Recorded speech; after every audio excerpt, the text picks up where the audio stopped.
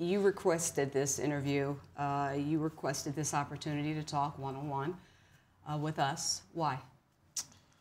Honestly, I just want to let the world know, how sorry I am for my actions, and, it's been a tough time for me, and I'm extremely embarrassed because of that video. Kareem, we've all seen the videos. You've seen the videos. I think it's fair to say that many would say that those images, they speak for themselves. What is there for you to say? I'm definitely not that type of person, and my mother raised me right. I was raised by my mom and my grandma, and it was just us, and they've always taught me well, and I know right from wrong, and I'm always a person who want to see and make everybody happy. So what happened? Take me back to that night. I understand this occurred in the hallway of your residence in Cleveland back in February of this year. What happened? Honestly, it was just a long night, and to be exact, it don't really matter what happened. I was in the wrong. I could have, took responsibility and, made the right decision to, find a way to de-escalate the whole situation. Well, I think it does matter, though. We need to hear from you how you got to that point. What happened? It was definitely some things that were said and did that I did not like, and that's not an excuse. It's not, that person in that video did not deserve that. I didn't mean to hurt anybody or anything like that. And it's really tough. It's tough because, I feel like I let a lot of people down, and I just really want to, apologize to everybody, the Chiefs organization, my family, and close friends. Who is this person? How did she end up being in the hallway of your residence? Honestly, I'd never met the girl before besides that one time. I met her one time, and it was just kind of like I was my first 2 days living at this new place at the 9 in Cleveland, and kind of just had some friends over. What were you arguing about in the hallway? It was just a disagreement, and honestly, I wanted her just to leave, but it's no excuse for me to act that way or to even, put myself in that position. When I watched the videos, the lasting impression for me was the kick. You kicking a woman while she was on the ground. You kicking a woman, period. How do you explain that?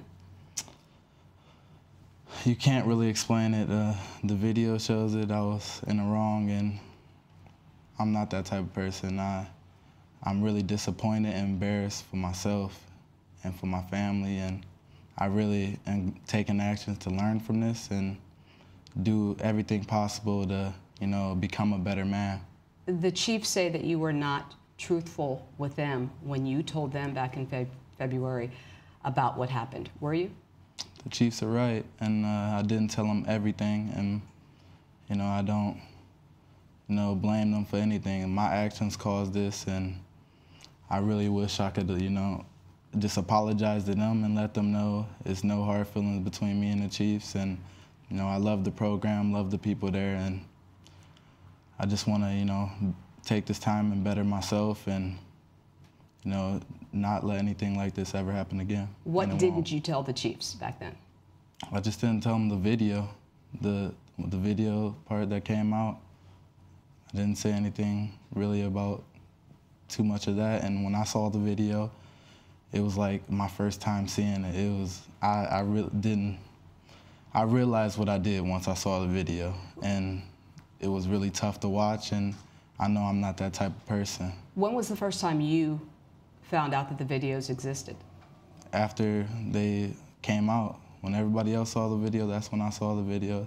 It's when the Chiefs saw the video, and to see that is tough because I wish I would have handled it differently. What did you think of yourself when you saw those videos?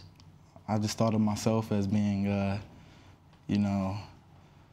just not me. That's not me. I was raised better than that, like I said, and I'm not the type of person to, ever even think about putting my hands on anyone, a woman, a girl, it doesn't matter.